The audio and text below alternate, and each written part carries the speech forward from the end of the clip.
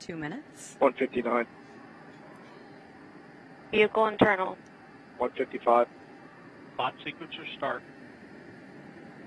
150. Securing Centaur LH2. Securing Centaur LO2. Centaur hydrogen and oxygen are now at flight level and topping is being terminated. 140. Launch enabled. 137. SDSR.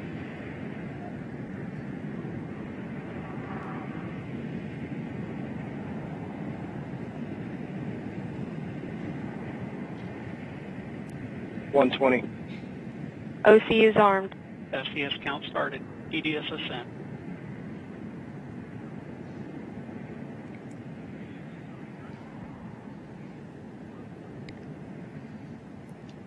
EDS armed and ready means the emergency detection system is now armed. 1 and minute. that basically just means Rob, that report if it range detects status. something, it will Range trigger the green. launch abort system on Starliner and fire 54. automatically. The PLP spacecraft started. would push itself far up and away from the rocket. We're talking a mile up and a mile out in just a matter of seconds.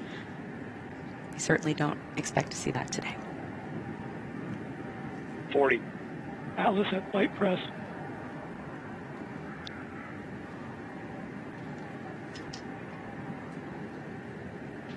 $30. 30 seconds. Centaur at flight press. Vehicles now pressurized for flight. 25. Status check. Go Atlas. Go Centaur. Go Starliner. All systems are go for liftoff. Go Starliner.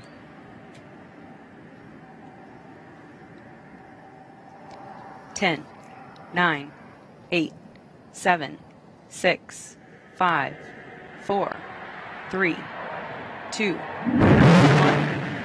and liftoff.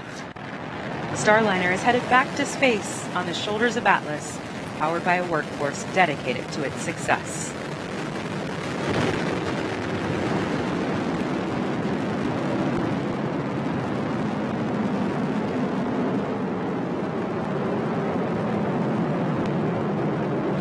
We have confirmation of a good MET epic timer on Starliner.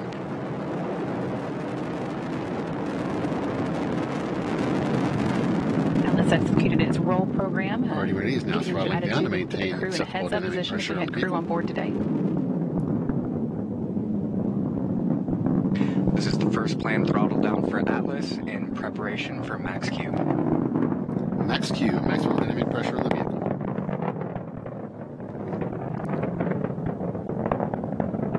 Right now, atmospheric forces are the highest Starliner Atlas will face during the uphill climb.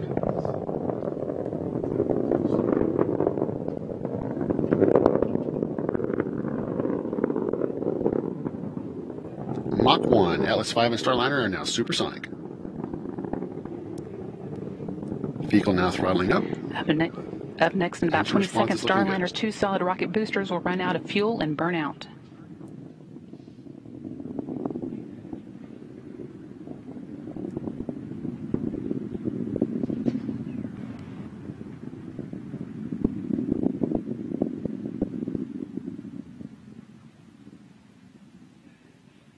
And we have burnout on both SRBs. Good crew module forward link connection. Already ready is throttling back up to full thrust. Now that we pass the solid rocket booster burnout, you'll soon see those 2 solid rocket boosters separate from the vehicle.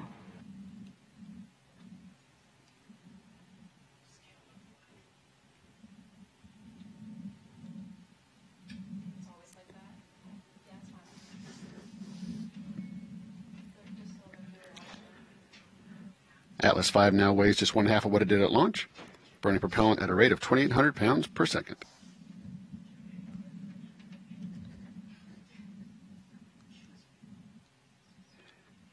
And we have indication of SRB jettison. Atlas continues to ascend using solely the RD-180 engine. That's about 2 minutes remaining in the booster 850,000 phase of pounds of flight. thrust at sea level.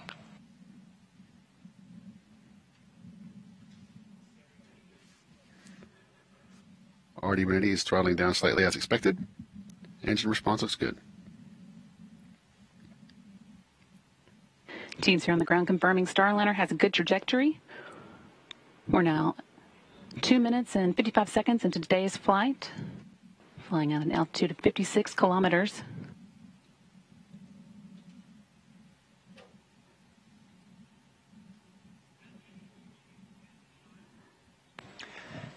Our next throttle down will be to control acceleration forces, limit forces on the crew to below 4 Gs. That is safe for an extended period of time.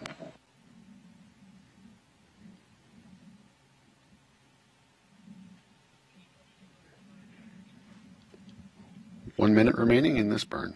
1 minute to BECO. RD-180 is now throttling to maintain 3.5 G acceleration on the vehicle.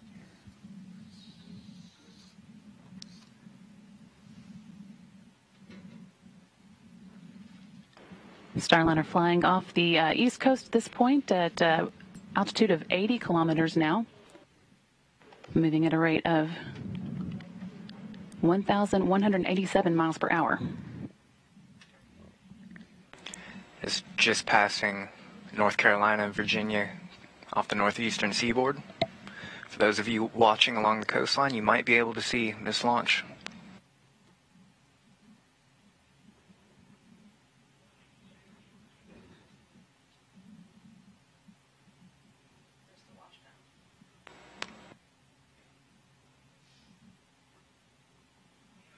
And we have BECO, booster engine cutoff.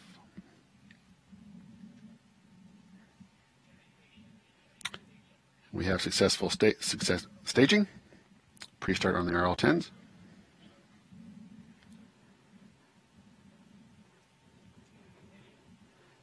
We have ignition on both RL-10s.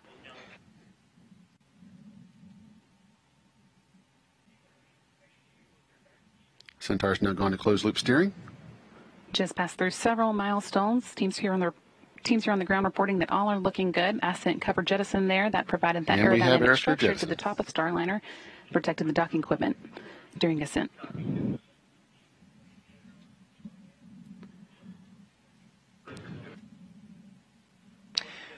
And now that Starliner and Centaur are free of the atmosphere, well into the vacuum of space, that aeroskirt has been jettisoned.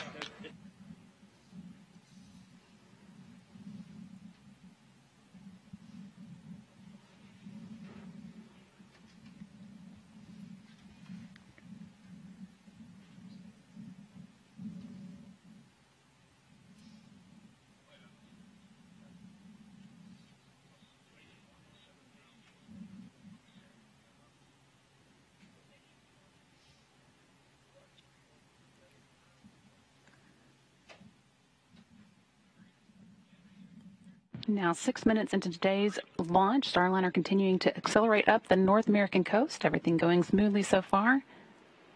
Starliner and Centaur have been taking through their ascent milestones right on track, including the booster stage separation, Centaur ignition, and aeroskirt jettison.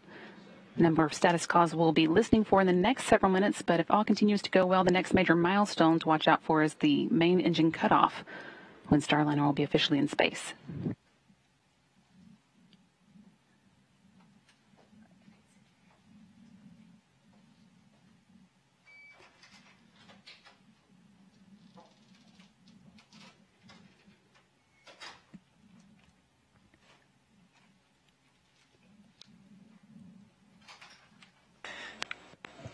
We heard a report from ULA's team. We had a little bit of an overperformance on the booster, but that's a good thing. Centaur is more than capable of adjusting on the fly in its closed loop performance.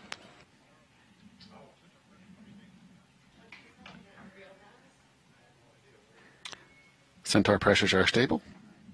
Centaur looks good.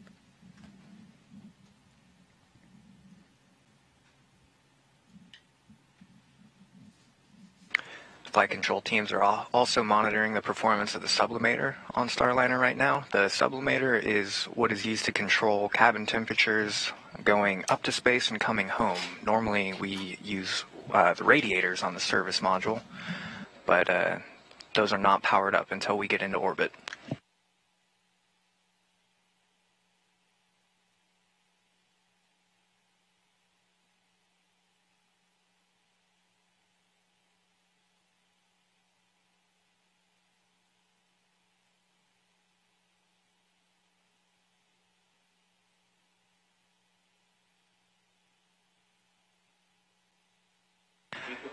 We heard confirmation that St. John's abort zone is open.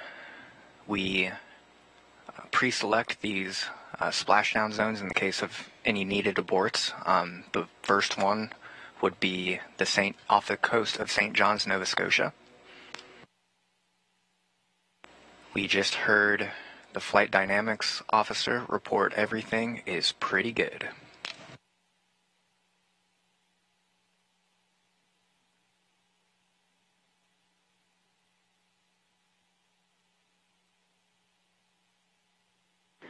Flight controllers here in Mission Control confirming that our main engine cutoff time is looking stable. It is going to be 11 minutes and 50 seconds into the flight.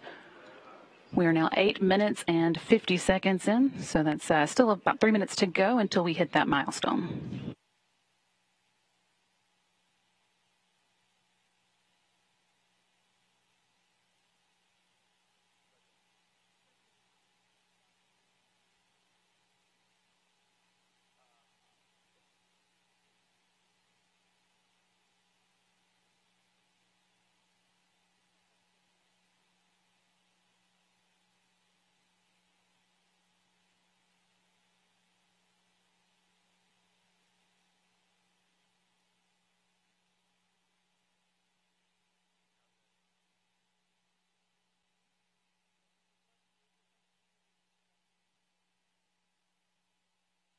Now, one of the next calls that we will hear is that the Shannon abort zone will be open. Now, you can see on your screens that Starliner is making its way up the North American coast, just starting to go into the Atlantic Ocean, northern Atlantic Ocean.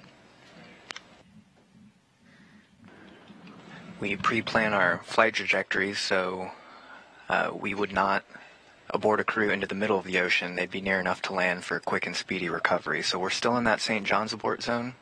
Expect to hear that Shannon open call coming. And we just heard that call. Shannon now open, so Starliner could potentially make that abort landing off the coast of Ireland now if needed, but so far no reason to think it will be. Starliner currently 153 kilometers above the Pacific Ocean, the Atlantic Ocean, and that's about 95 miles.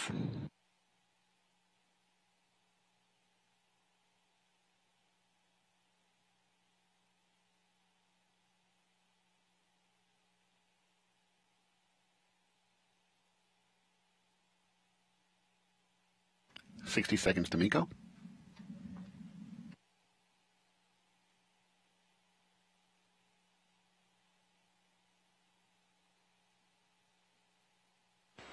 We are 11 minutes into today's flight. Centaur and Starliner are passing Mach 23, Mach 23.3 and counting. Altitude of just under 150 kilometers.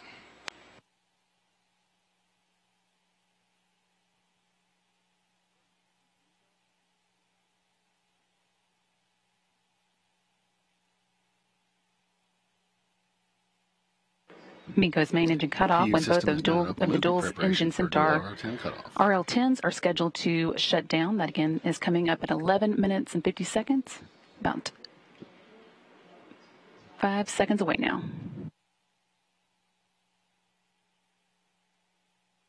And we have MECO 1.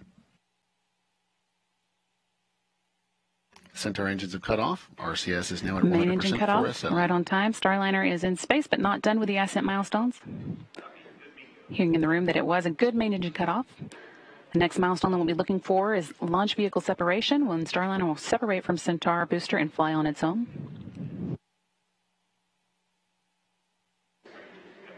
Even after that happens, we'll have about 15 minutes until our final major milestone in today's ascent, the orbital insertion burn that will raise the perigee, or low point of Starliner's orbit, out of the Earth's atmosphere. So stick with us. We're not done yet. Now 12 minutes and 30 seconds into today's flight.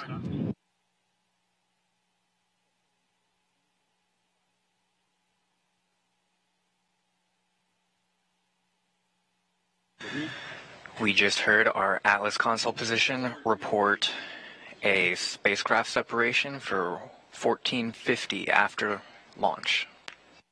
Still about 2 minutes away. Now, right now, ULA teams are confirming that Centaur is in a good configuration for separation, making sure that all of the pressures in the tanks are stable, and it will be able to conduct a proper disposal burn later.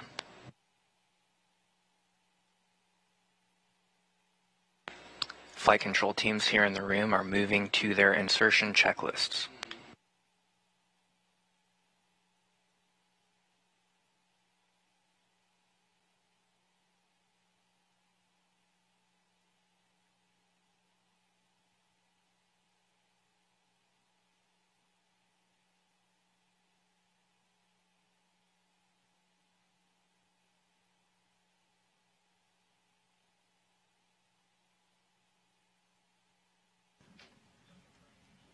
"60 seconds to spacecraft set. Centaur has now achieved its separation attitude."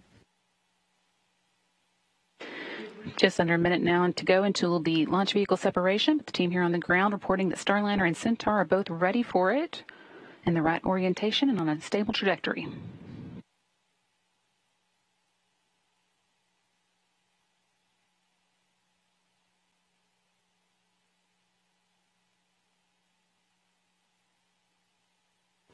"30 seconds to Starliner separation."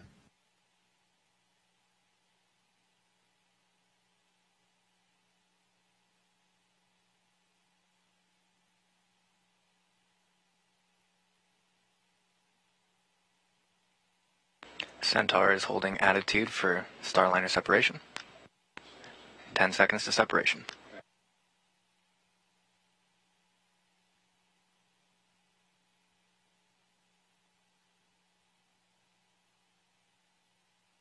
And we have confirmation of Starliner separation.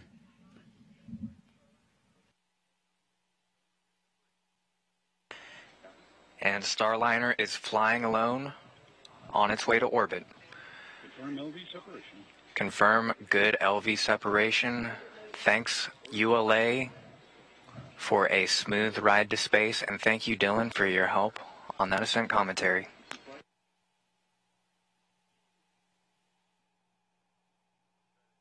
That milestone behind us, the next one we'll be watching for is that orbital insertion burn. That is going to raise the perigee, or the low point of Starliner's orbit, out of the Earth atmosphere, putting it in space for its full orbit. That's an important milestone to reach. It's going to be a 45-second burn.